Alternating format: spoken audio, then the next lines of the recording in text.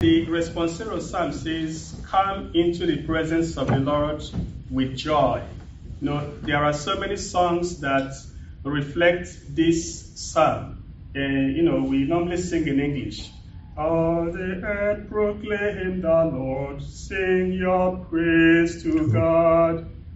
Come with the Lord, da da da da da da da da da da da da da. Then it's not Italian, it's Spanish. I think we say, "Qué alegría cuando me dijeron, vamos a la casa del Señor. Ya están pisando nuestros pies, tus umbrales, Jerusalem." So why am I recalling all these songs?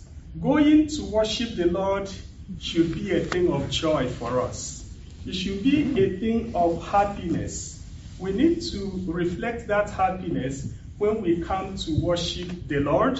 And therefore, the psalmist is telling us in the responsorial psalm of today to always remember that it is an honor, it is a privilege to be able to worship the Lord.